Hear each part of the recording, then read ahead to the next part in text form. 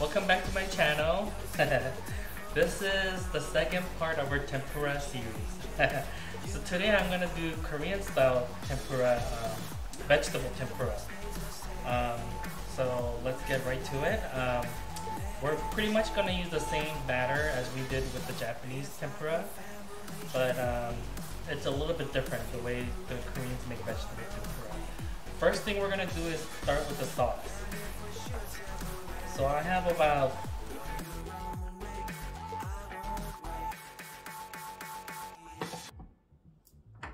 that's too little. I have about 1/4 cup of soy sauce. Then I'm gonna add about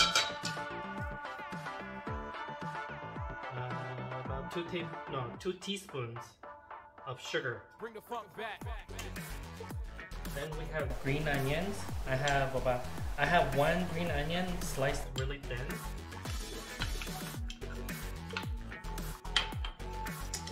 Then I have some chili powder. I'm going to put about a teaspoon.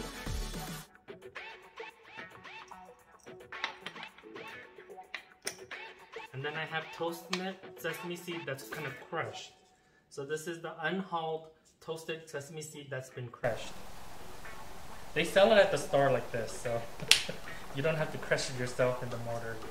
And then about a teaspoon of sesame oil. And that's it, that's our sauce. We're just gonna give this a quick stir. This is a good basic sauce to have for anything. If you wanna, like for pancake, the kimchi, the green onion pancakes or jun,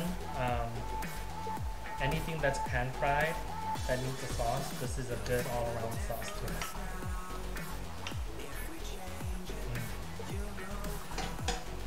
So our sauce is done.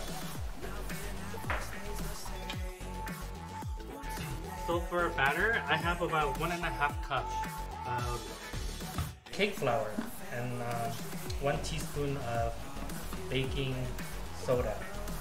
So we're not gonna make as much batter as we did in the Japanese tempura batter, because you'll see why.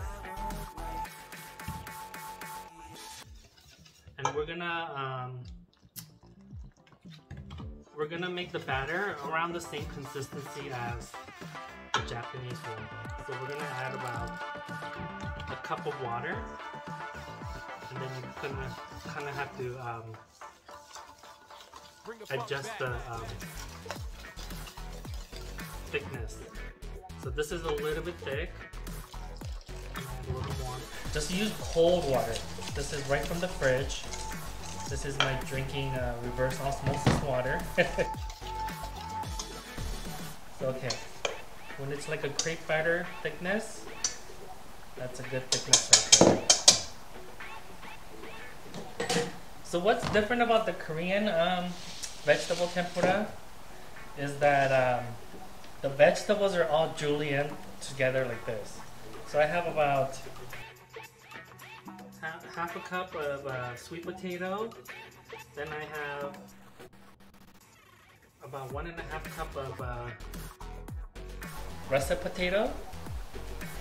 The key characteristic of the Korean tempura is that it needs to have the russet. Then I have about half a cup of onion julienne. Green onions, half a cup of carrots, and then this is the perilla leaf, 깻잎. So this is what it looks like when you go to a Korean grocery store. What I did was I cut them into julienne thin strips. And we're gonna put it in here. And then I found these cute little rice cakes. So I thought we should tempura this too.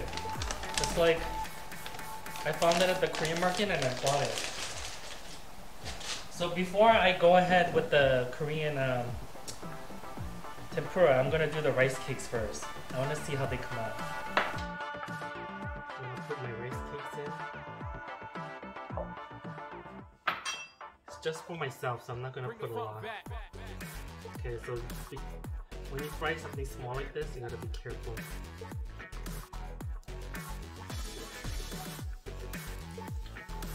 They're so freaking cute. They look like little butts.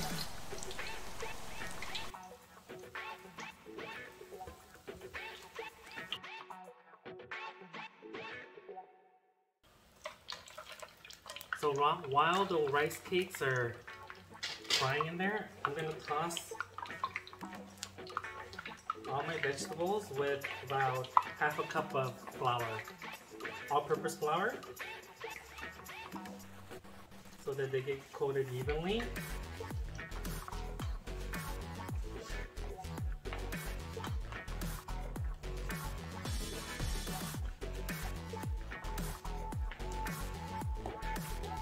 And then you take this and just put it into tempura batter.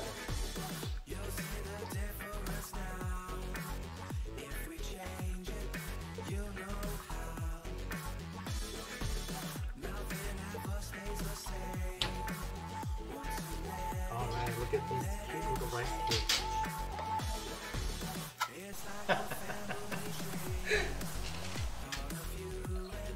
This would be good with teriyaki sauce.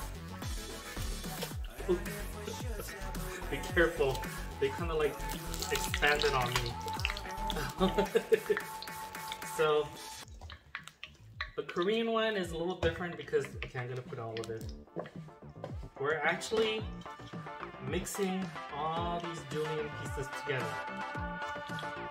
And then if it's a little thick, add a little bit of water. Bring the funk back. Because we have some extra flour in here from I'm gonna put like 2 tablespoons more of water. Okay, this is perfect. So this one, what you do is you kind of like mix it, make sure it's mixed really well together. Then you're gonna gather about this much. Like, you know, so that it's comfortable for you to put in your mouth and eat. Don't make it like this big. I've seen some people make it that way on YouTube, just so that they get the views. But I'm gonna do it so that the way I would eat it, you know. So then you just drop it in like that, and it will also kind of like come apart too. So.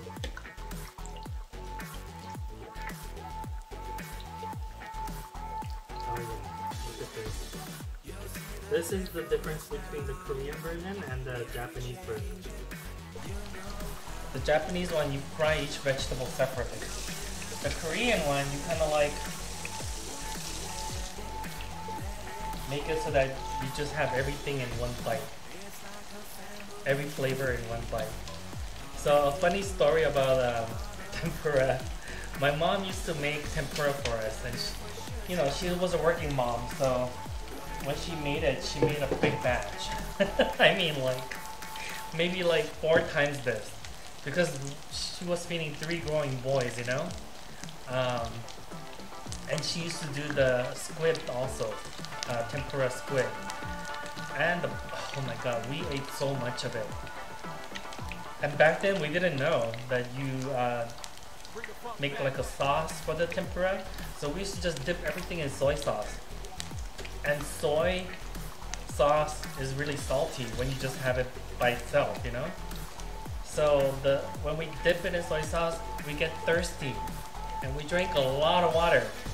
And when you mix oil and water together, oh, 3 boys running to the bathroom with 1 bathroom. It was, but you know, back then it was so fun growing up in the 80s. We would play outside all day long, not a worry in the world. Nowadays, you can't do that.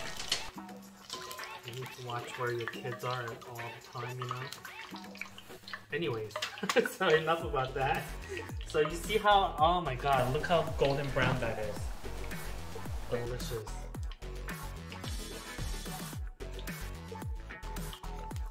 So most of these are gonna go into the freezer because I'm not gonna be able to eat. Like, I didn't even make a lot, and this makes a lot. This was just half a russet potato that I cut up.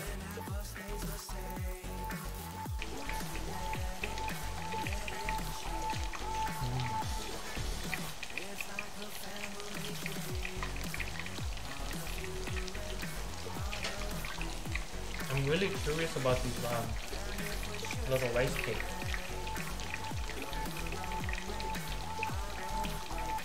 Oh, it's so good.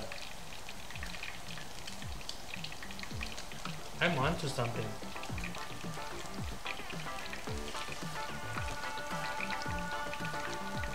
I bet this would be delicious with like the sauce from our Korean fried chicken. You put this in there. Oh, actually, the Korean fried chicken restaurants fry rice cake without the batter, just the rice cake itself, and then tosses it into the fried chicken. So with the batter, it'll go, oh, so good.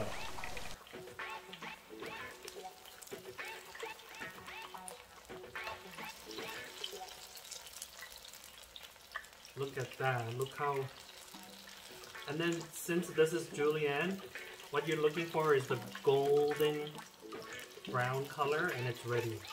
Because the vegetables are all thin, and it's gonna be done in like maybe 2 to 3 minutes, less than 3 minutes.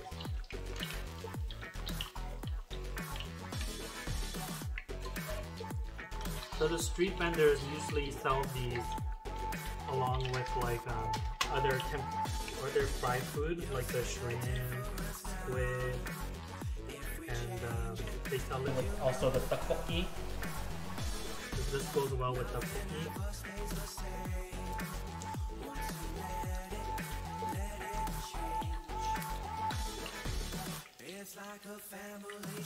Yeah, so main thing is don't be scared of the oil.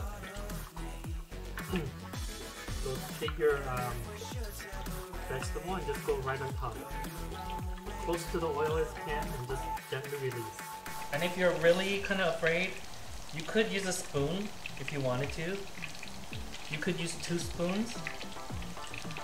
But I think if you are careful enough, you know, you shouldn't get burned. So you should see my arms back when I had the tempura truck. It was like burned everywhere. I still have some of the scars. There's some here, here, and here, and here. It will be a while. Maybe when I'm old and wrinkly, the scars will go away, but I still have some of the scars from when I had the tempura truck. Oh, this is. I wish I lived around family. My family all lives in LA area, so you know, I can't really take these to them since I'm in Arizona.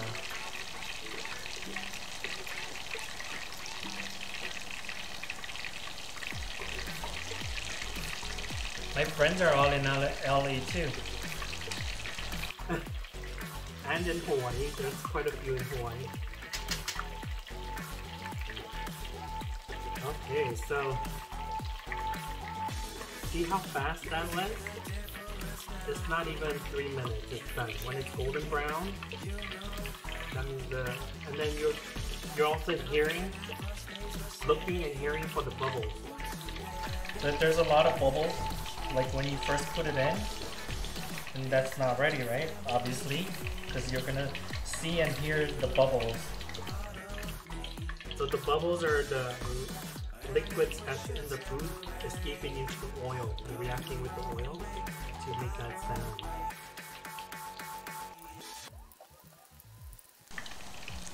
You could also take some seaweed, shred it, and put it in here.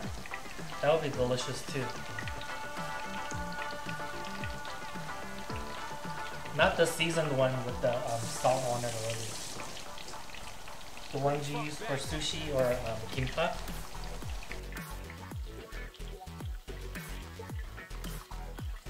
I think the next video I'm gonna do kimbap. Instead of doing fried food all the time, I'll do something healthy. Those of you that don't know what kimbap is, it's basically it's rice roll. That's what it means. Seaweed rice roll. That's what it translates in Korean. Kimbap is basically seaweed, rice that's seasoned with salt and a little sesame oil, and then vegetables and sometimes meat in there. But we'll do a vegan version, and we're gonna make it really delicious. Okay, so I just did the video on Japanese tempura, and I had a big plate of fried food. So this is gonna be basically the end of my video, because I'm not gonna sit here and eat another plate of fried food or I'm gonna be really sick. I'll just have one. I'll just show you how I would plate this. So I found some pea shoots at the Korean market. I'm just gonna add a little sesame oil to it.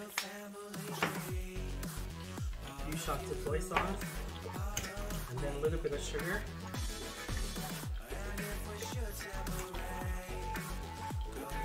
And just toss this.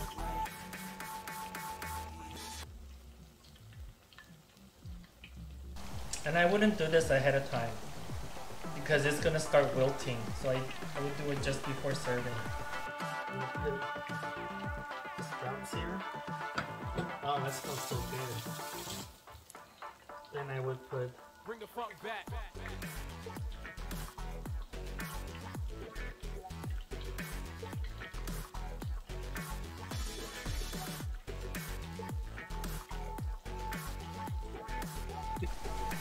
Looks delicious, doesn't it? I'm just gonna eat one. But I want to eat the pea sprouts.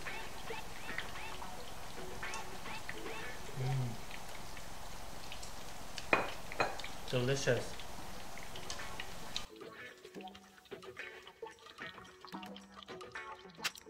I'm gonna try the rice cake in the sauce.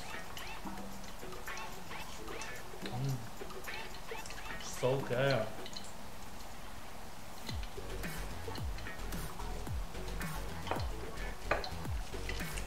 I'm looking for a small piece. Here it is. That's a good one.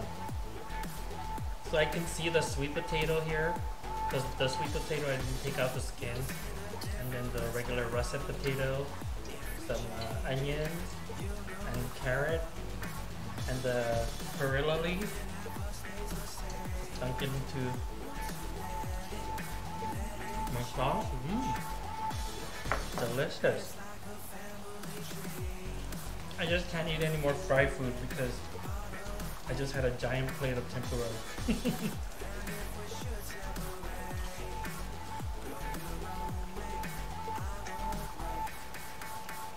And because the temperature was right, it's not greasy.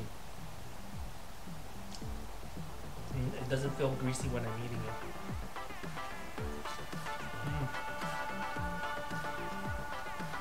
I'm gonna eat the rest of my pea sprouts. Bring the funk back.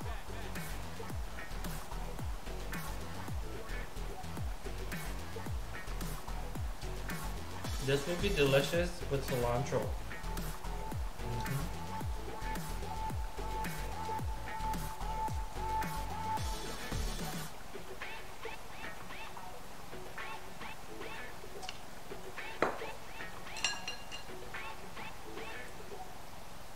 Thank you for watching my video. If you like this video, press the like. Subscribe if you haven't. Share it with all your friends. In the next video, I'll do kimbap. So we'll do a vegan kimbap. we'll do like a normal size and then one giant one, like a ginormous kimbap. I like that word, ginormous. But anyways, thank you for watching. I'll see you next time. Okay, bye.